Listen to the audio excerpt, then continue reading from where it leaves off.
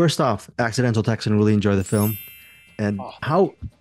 how cool is it just to have a lead like Thomas Haden Church working out with Rudy and it's just a great dynamic. Did you know right from the get-go that this chemistry was going to happen really well?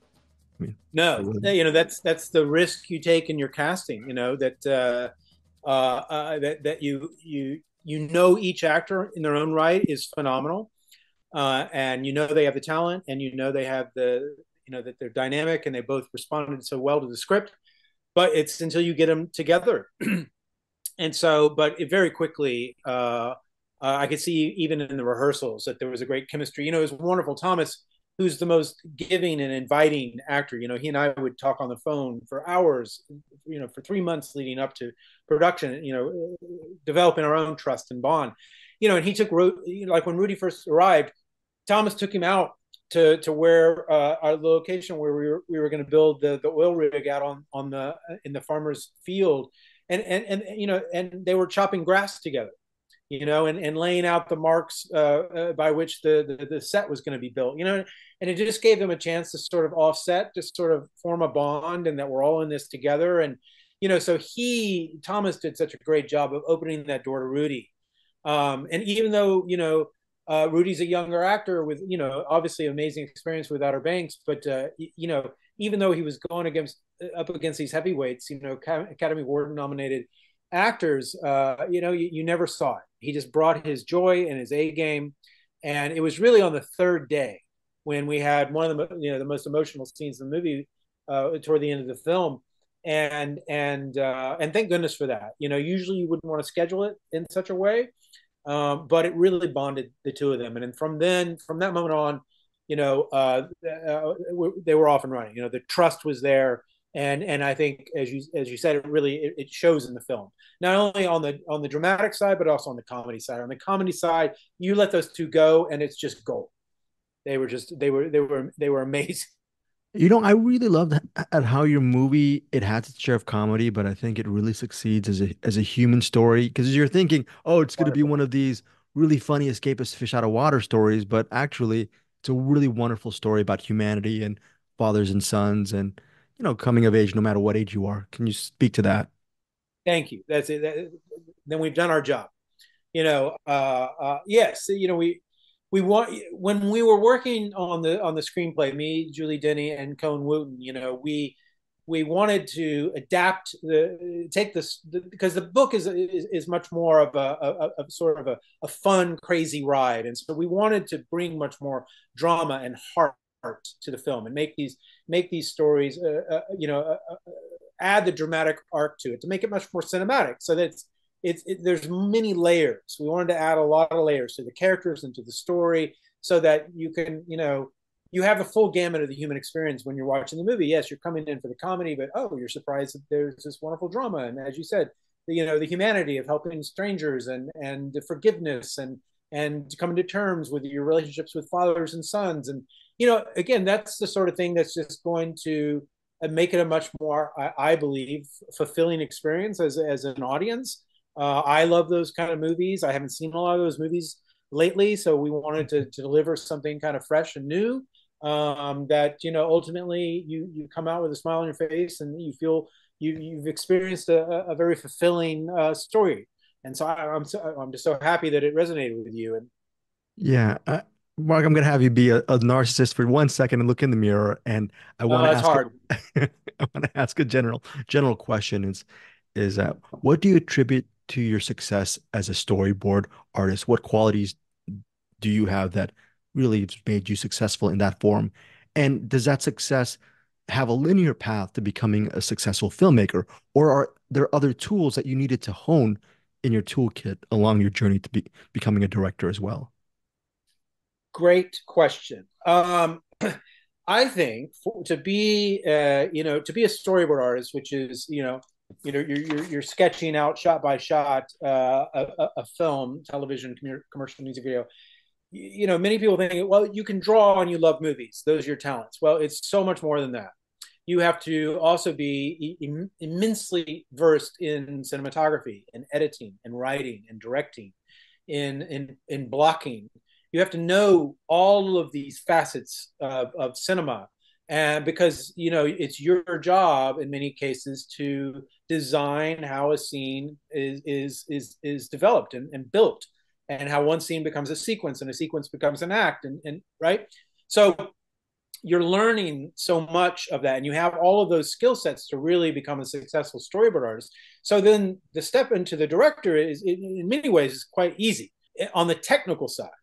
How to set up a camera, how to design a scene visually, you know editing, and you know how it's supposed to flow, and you've worked with a writer, so you know how, right.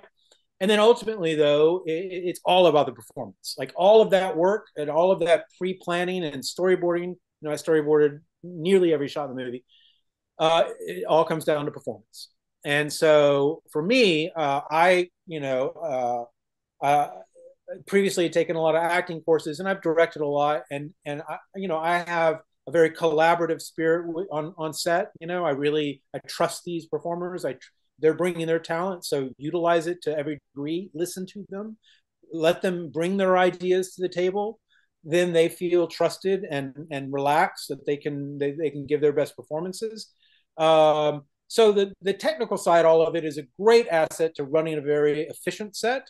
And then you just have to, which is great because you can kind of let that be in the background so that you can focus on performance, because the movie is going to live and die by those performances. And so yes, that's, thank you for asking that. It's a fairly unique, Ridley Scott does his own storyboards. James Cameron used to. I know Tim Burton is a storyboard artist, filmmaker. So it's a very kind of rare set of skills, but there's nothing I love more than just sitting down with a blank sheet of paper and designing a shot. For whatever reason, probably because I've been obsessed with movies since I was born and had the ability to draw, but for whatever reason, I can see cinema in my head as if I'm watching the movie, and then I'm just taking these, making these drawings out of it.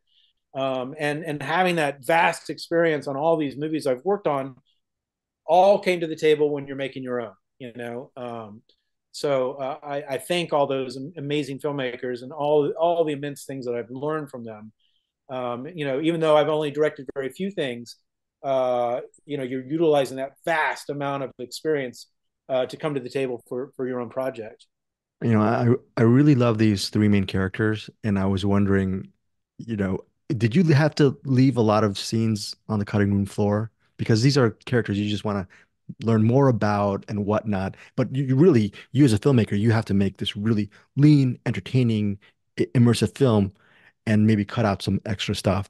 Was that a reality for you, or was it really that way from the get-go as far as being a lean, good narrative?